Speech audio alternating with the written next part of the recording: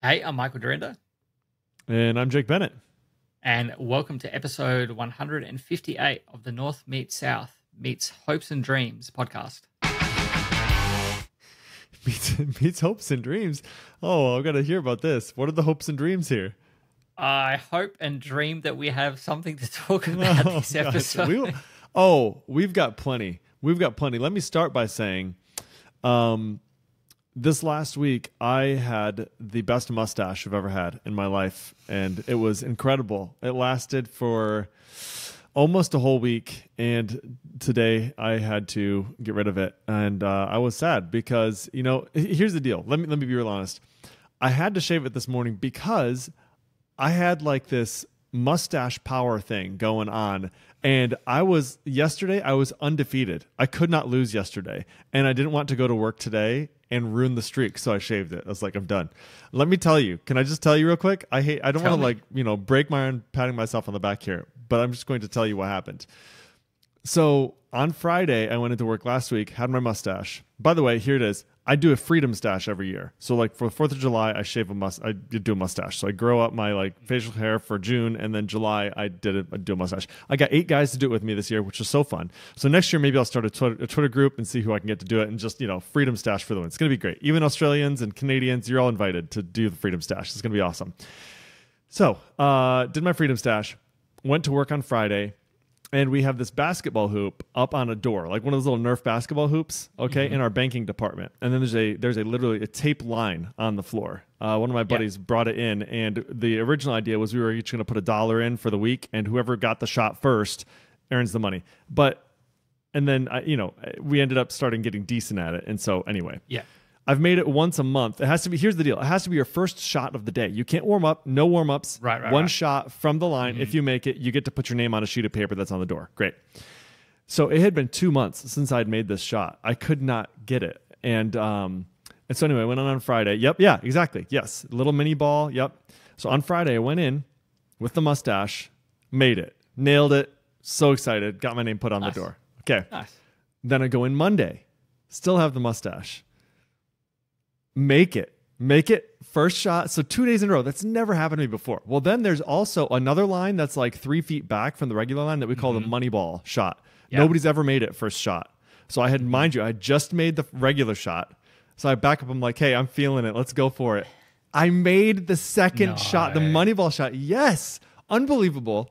So then I tell the developers that morning when we're having our stand-up, I'm like, hey, by the way, it's a really good day for me. I feel like I'm going to win the game that we play every day. In our development meeting, we have this thing called Boom Party, which is like Bomberman. And so if you win all 3 rounds, you get the crown for the day in our dev chat. So I told them, I called it. I was like, hey, by the way, I'm going to win this today. And they were not going easy on me because they want to kill you. There's no way, it's like on the last round, everybody's against you. I won. I won all 3 games. Unbelievable day yesterday. So I had to shave it just to make sure that I didn't screw up the streak today. And so that was the story of the stash this week. It was a good week. Well, so I got one of those little hoops for my birthday this year from the in-laws, and it's got rubber like strip on the door, so it's like not supposed to kind of wobble around, but anytime the ball touches any part of that thing, the whole thing just shakes and wobbles around. So if your shot is not dead in the center of the ring, it's not going in 9 times out of 10. Right. Because it just like flings the ball out. And we've got 2.4 meter ceilings here, which is like fairly standard. Is it like 8 feet? What is it? Let me see here.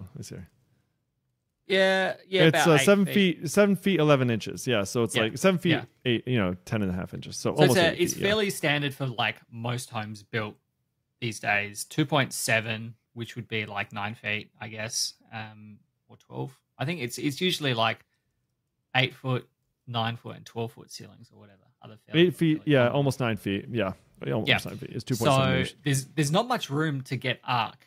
The shot, you have to shoot it very flat and you have to be very precise with it, and so it's. You want the secret? You know what it is? Don't be terrible like me. It's called the Cobra. It's the underhand, Cobra. and it's a backspin with just like this. Okay. Yeah, that's the trick. And so that allows you to start low at like your waist, and then you get the backspin, you get that shooter's roll, and lay it right in there, man.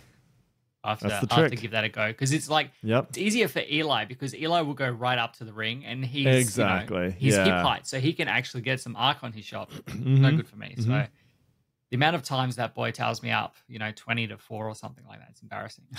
It's hilarious. That's so funny. Yeah, but he loves it. That's good. That's good. Yeah, he's on school holidays at the moment. So I had him yesterday for the day, and we went to the shops. They've got like one of these giant chess boards. He's like, "Let's play chess." Oh, cool. And Does he like chess? He can play chess? No. Okay. I thought like he knows how to play chess. Very vaguely the rules. Like I know that the pawns can move like one space, and I know that the knight can go like in an L shape, and queen or So it's very loose. Like there's no, and he's 6, so it's like just let him win because you don't want an incident in the mall. So that was a bit of fun because is fun. I had to stop taking all of his pawns eventually because he just. I'm like, are you sure you want to put your piece there? Like, what shape can like the knight move in? He goes, oh yeah, I probably shouldn't. In the end, he just decided to take his bishop or whatever and walk over and just take my king. I'm like, all right, well, that's been 20 minutes. That's long enough, and there haven't been any tears. So let's get out of here before something happens. Nice, that's awesome. So yeah, I do want to look it up because like he enjoys it. So I'd like to at least have a knowledge of like which pieces can move where, like a fairly accurate knowledge of that, and then the rest we can just make up as we go along. Think that like chess.com has some tutorials and stuff. It's pretty simple. Rooks moves in straight lines, bishops move in diagonals, the knights move in the L shape. Then you've got the queen can move anywhere, the king can move one space anywhere. And then the pawns can move 2 spaces forward on their first move and only 1 space forward on any other move, but they can only attack diagonal. They can't attack directly in front of themselves. Right. So that's that's all of them. That's all the moves. Check that out. Nice. Yep. Look up Fool's Mate. That's a good one too to know. So if you're playing with somebody who doesn't know how to play chess, you can typically checkmate them in about 3 or 4 moves, which makes you feel really fun. It's really good. It's a good move. Yeah. Yeah. So anyway, okay. So shall we talk about the stuff? So I think maybe one thing to talk about real quick is that Tim McDonald put out a new Laravel pennant feature that dropped this week. I've been waiting for this for so long. Have you? Okay, so let's talk real quick about feature flags and the idea behind them and what things it affords you as a development team. And then let's talk about pennant. And then let's talk about the new feature as well.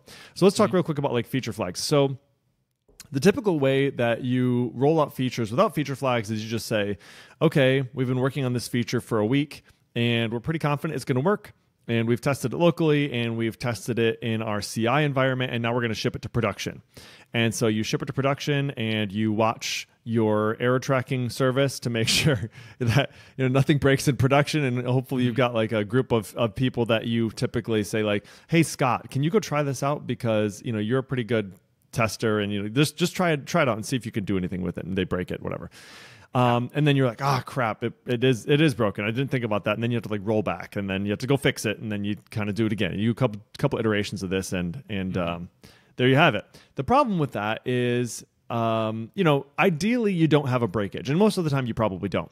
But there's always this sort of like lurking fear in the back of your mind, like, I don't think it's gonna mess up, but I always like want to ship it on like a Monday night, like after everybody's gone, so I can be the first one to test it, sort of deal. Well, feature flags removes that barrier. For me, it does, at least, because what it allows you to do is it allows you to ship a feature to production without exposing it to anybody except for yourself or a group of beta testers or whoever else you want to bring in on that one. And so you basically surround your feature with, in Laravel, you actually get a directive with this pennant package. And in the directive, you can say @feature, and then you can either pass a string in there if you name the feature with a string, or there's a class-based resolution that you can use. And so you pass in the class there, @feature, and then the name of the class. And if that feature is enabled for that particular user or for that particular scope, it will show it. And if it is not enabled, then it won't. And so you can use the blade directive, and then there's also a facade that you can do the same thing, feature enabled or whatever it is inside of your controllers or inside of your actions or your jobs or whatever it is. And so you can kind of bifurcate your logic and decide what you want to do based on who has the feature and who doesn't. That's the great part about it. And for me, it has helped me ship more often and with greater confidence than I ever did before. Because even if a feature isn't completely 100% bulletproof tested, I know it's exactly perfect, I can ship it and I can iterate on it after getting it into production. As long as I know it's not going to like bork everything, I don't even have to like push it to everybody. I can say it's the end of the week, it's Thursday, I'm going to push it out. We'll maybe do some tweaks next week and we'll push it out again. And there you go. But man, it's insanely powerful. How long have you guys been using that sort of development flow for, Michael? It's been relatively new to me and I've been loving it. Yeah, we've been using it sort of haphazardly, I guess, for the last 5 or 6 months, I reckon. Like, and when I say haphazardly, we've kind of like gated the feature in the back end, but forgotten to hide it on the front end. And so there's been like people that have clicked a link and then gotten a 403 or whatever because the feature's not actually active, but the link to that feature was visible in the menu bar and things like that. So, and this is, I guess, part of the problem with having a separate front end is that you don't have the blade directive. So when you're building the back end functionality, you have to remember to like expose that through inertia or wherever else, or of your API, and making sure that the front end is actually built in such a way that it considers the feature flags. Whereas when you're using Livewire, if you're using Blade, it's more evident because you are more likely to be building the front end than if you have a separate back and front end team working on it. So it's been nice. But when Pennant came out, which was what, Laracon US last year? Yeah.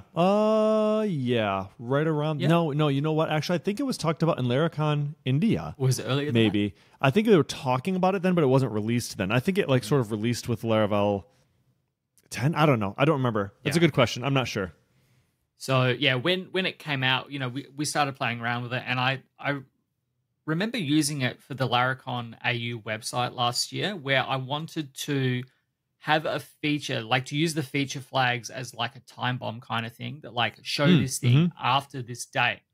But the way that the feature flags were resolved by Pennant at the time was it would resolve it once and then it would associate it with the user, right? And because the Laracon AU website is more of a visitor, a guest user kind of thing, there's no user to associate it with. So when it resolved that feature, it was before that date. For example, we wanted to show the schedule after a certain date. Because it had already resolved it, it doesn't resolve it again. Correct. And so, we worked around that somehow. I don't remember basically how. It's like you can't use it at that point. Yeah, it's like... Yeah. Yep. So I think you can't use it in that way necessarily. Yeah. Right. I think the way that we worked around it in the end was to use like the explicit array storage, so that every request, every request would do it. Right. There you go. So with this feature that Tim shipped this week, he messaged me and he's like, "I finally did it." He messaged. Nice. Was to introduce this before hook in a similar way to like Laravel policies work, where you can provide a escape hatch, I suppose, to do a test that like if you have an admin user logged in, they default have permission to do everything in the application. So this before hook in Pennant works in a similar way, where you could put these kind of things in there and then get it to trigger based on an environment variable, or get it to based on, a time switch or something like that. And that way it would always check that before then resolving it from whatever the normal case would be, to use a lottery or to resolve it from the database or whatever else. So that's going to be really useful in a lot of situations like that, where you want to, either globally enable or disable a feature without impacting on the already resolved values in the database, because it'll skip doing those checks. Which is huge. So let me kind of go back just a quick step to talk about this. So each feature, if you're using class-based resolution, which is what we do, when that feature is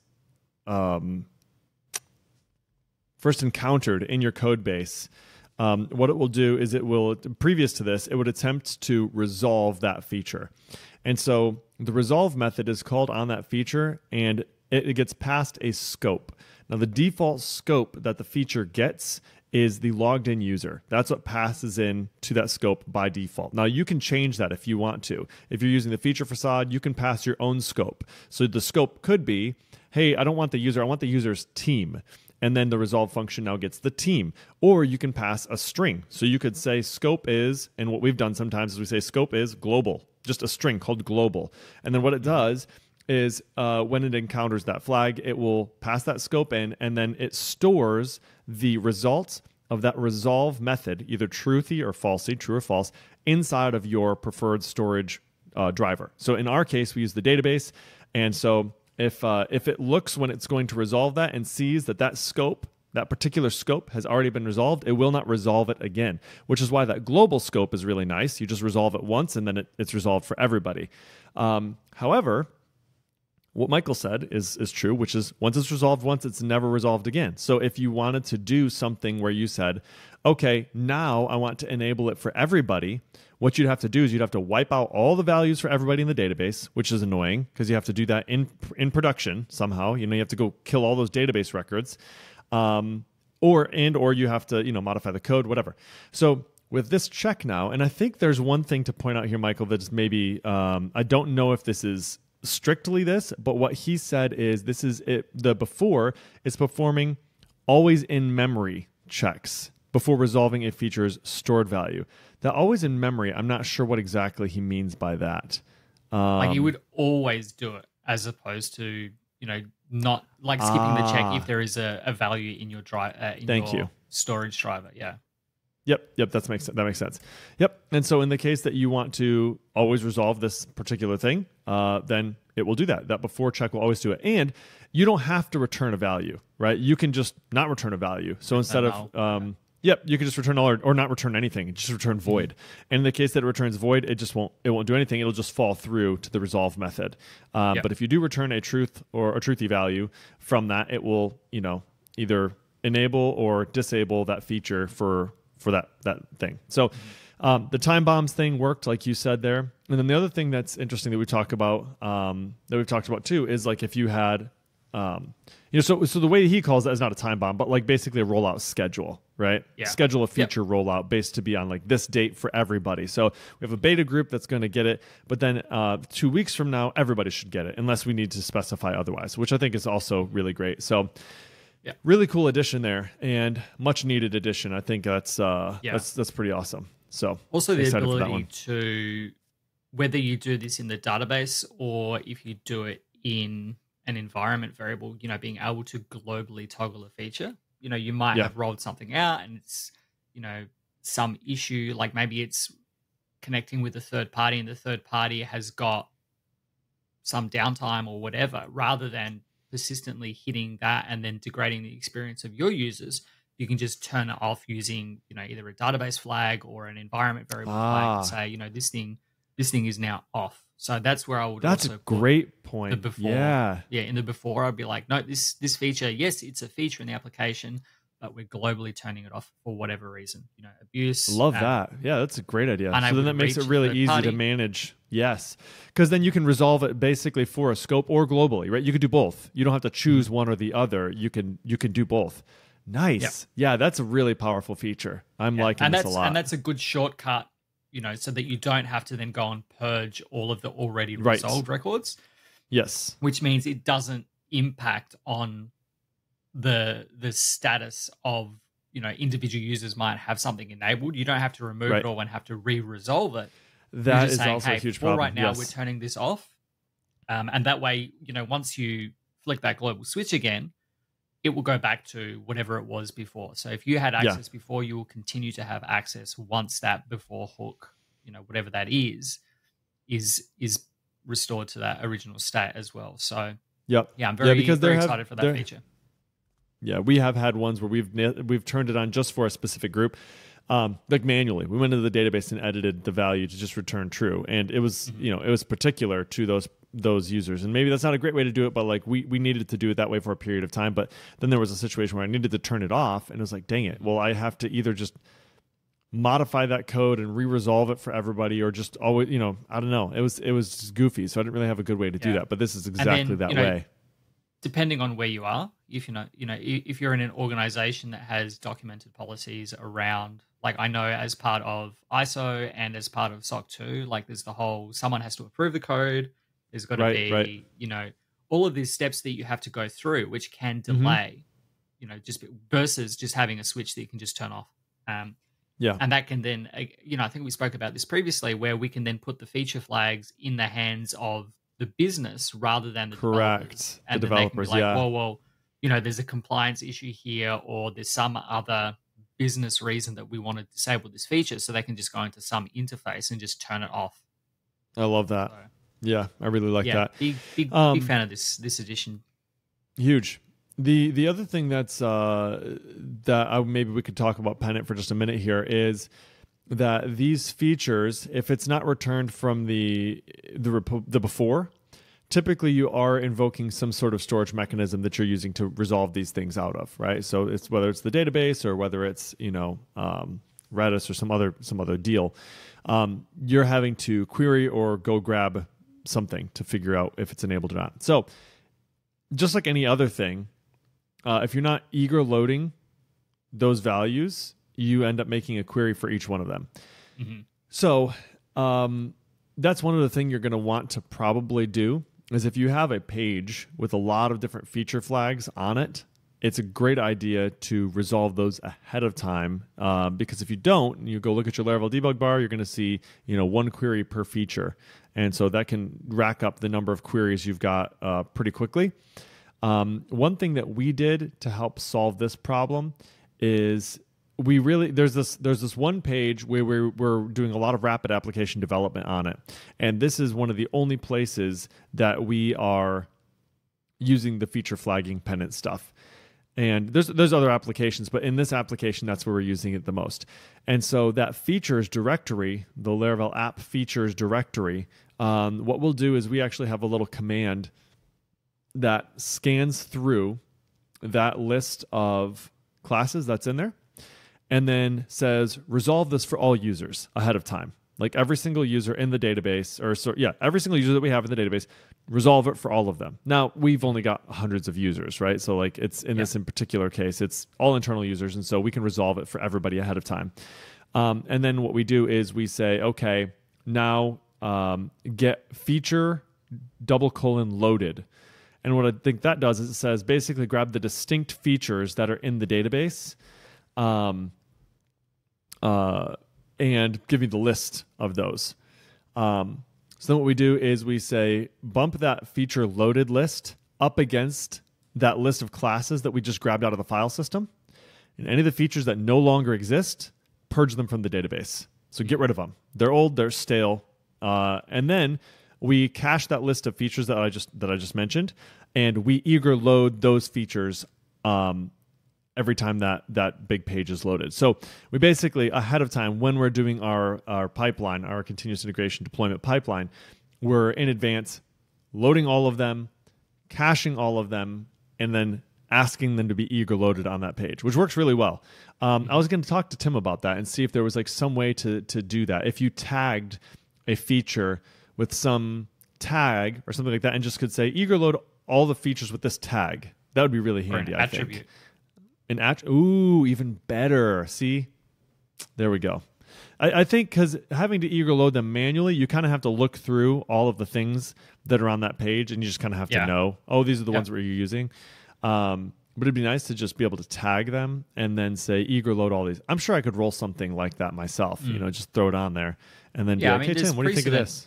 Yeah, there's precedent in the framework now for using attributes for that kind of behavior, the model observers and things like that. Some attribute that is well named by the Laravel team, no doubt, that allows you to do that might be an approach to go. And since I'm already doing this, since I'm already in my CI doing this thing where when I'm deploying, I'm looping through every feature and sort of pre-caching it, you know what I mean? I could just say, and each one, like I could have like a global list of loaded features, and then I could have, here's the features with this tag, and here's the features with this tag. And so if I said, feature load for scope user, whatever it is, I can't remember exactly what it is, but then you list all the features. Load missing is what it is. Feature load missing, and then you pass in the list of features. It'll eager load them for you. So just one query instead of 15 or 20 or whatever it is, Yeah. So interesting. Okay, some homework for me. That could be cool. But I've really liked using it, and I feel like it has done a lot of good for me, and really excited about this new one. So pretty cool. Someone will no doubt write some kind of filament plugin or Nova plugin or something, to manage features in the application that you can just drop into your app and then off you go, which would be really handy as well. Okay. Go ahead. On the subject of eager loading, if we're ready to move on from Pen. I do have one more thing to talk about with features, but we can come back to it because it's not necessarily specific to features. So go ahead. Eager loading.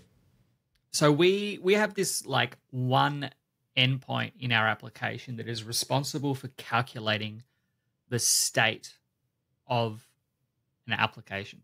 So there are multiple steps. There are multiple steps in the application. Yes, right? yes, multiple steps. And each step has a status, and the status could be complete or pristine, which means it hasn't been accessed yet. I like that. Oh, that is such a good name. I've used fresh before. I hate fresh. Pristine is better. Pristine. Way better. Yes. Yeah. So each step can exist in one of these three statuses. But sometimes you might move between a wizarded flow. So the steps are different, or there's different requirements depending on what you're in. So anytime you open an application, we hit this endpoint that goes through and calculates the state that the application is in, where you're up to, how much you've completed, whatever else. For, as it turns out, 2 years, right, this endpoint has existed. It has, this is a persistent bug that has been there for 2 years, but it presented sporadically. And it was not like a per application thing. It was just like a time of day thing. If the right number of people happen to open an application at the same time, like weird things would happen. And instead of taking like a second or a few hundred milliseconds, it would take 30 seconds or 60 seconds, or it would time out. And because of the sporadic presentation of this bug, it's been very difficult to track down, because usually by the time you get a report of it and you look at it, the issue's gone away. It's fixed. Yep. It's fixed. It's gone away. But it's always crept up, every now and then, and to the point where no one was reporting it anymore because it wasn't happening anymore. But yesterday, so we've been doing these merging of tenants over the past few weeks. Yeah. Mm-hmm. And so we've done 6 out of 7 so far. So we've basically almost there considerably grown the size of this single tenant over the last few weeks. And yesterday, fortunately, when I was not at work, there were all these reports of like all of these timeouts, and this endpoint that is typically fine but sporadically not, was like getting to the point where every time it was opened, it would cause an error. And I got a message at like 8 o'clock last night, 9 o'clock last night from my boss, who's like, I have cracked it finally. He's like, please review this PR. And what it boiled down to was we had changed a bunch of stuff from doing some explicit queries to using eager loads or lazy eager loads. So you can do like model arrow load, right? Mm-hmm. Yes, right. So we were saying, instead of querying the database again, we'll like just say, go and get me these records. And it was some, there was some nesting. So we were getting like a status dot step dot state or whatever it was. The problem was, as we had merged the tenants together, we had gone from like a few hundred of these types of records in a tenant to tens of thousands of records in this tenant. And because this thing was like doing model arrow load, whatever, it was loading not every single one related to the application. Oh, gosh. Every single record that existed in the database of that record type. Now, when you've only got hundreds of records, sure, that's going to present sporadically, isn't it? Because, sometimes you'll load a couple of hundred records and no one will be doing anything and it'll be fine. And sometimes you'll have 3 or 4 people do it and it's going to go through this every single time. So the solution to this problem was to like explicitly add like where has on the lazy load to say like load arrow statuses arrow where has application ID equal the application that was being loaded. You would think so that relationship would just figure that out. Like you would think it would just do that. but it was not. So it was not like the parent relationship. It was not the application that we were loading from. It was from like the application, a nested child sort of thing. The wizard, yeah. So it had lost that linkage. Got it. Yeah. So yeah, we were eager loading the records we thought we needed. It's just because they were not scoped to the application that was being requested. It was loading, a few weeks ago, a couple of hundred records, and then it was 1,000 records, and then it was 5,000 records until yesterday. You have 7 or 8 people open tens of thousands of records at once, and it's like churning through each of those things to try and calculate the state. And it was like, so effectively it was recalculating the state for every single application every time one application was open. That's brutal.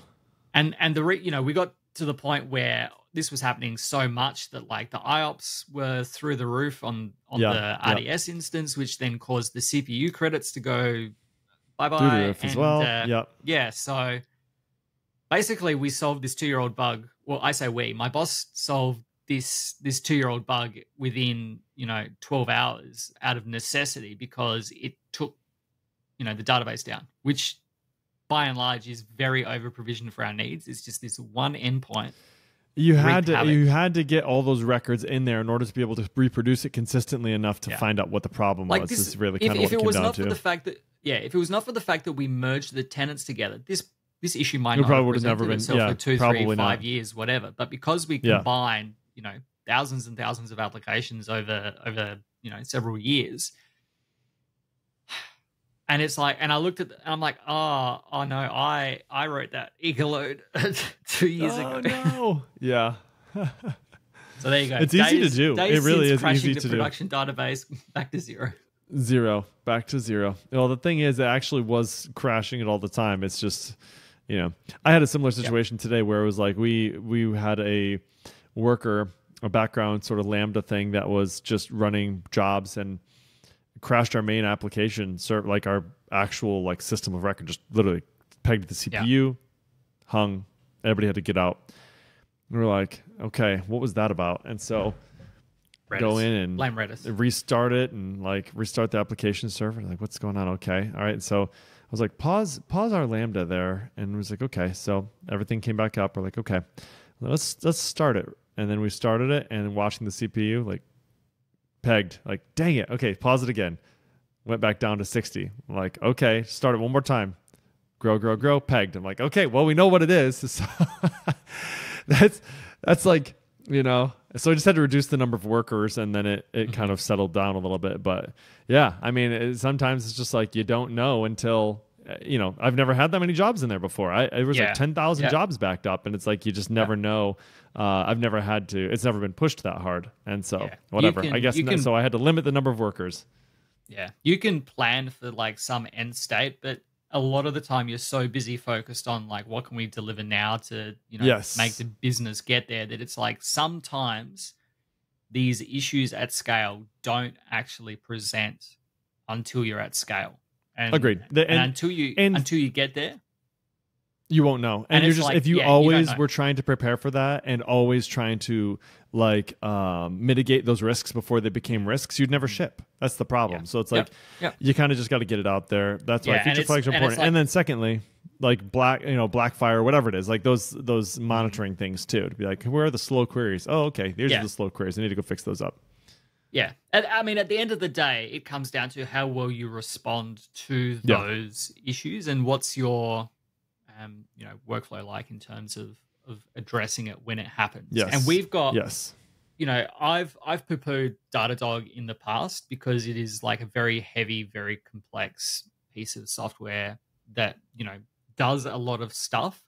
But if not for like the traces in there and like the query monitoring, all of that stuff, we wouldn't have been able to kind of narrow down the exact query, which then helped us narrow down the exact line of code, which then allowed us to figure out, we were not scoping that query. So instead of taking, 10, 15 seconds for this query to execute in isolation, when no one else was using the system, it's now like consistently less than 1 second. So that's awesome. So yeah, it feels good. Feels good. Yeah, it's good, and like I wasn't involved in the fix, so that's nice. Like, believe it or not, like yes, I introduced it, and if I was at work, I probably would have gotten to the bottom of it. But it's nice that we've grown as a business and as a team to the point where like anyone can look at any of these things and just deal with it.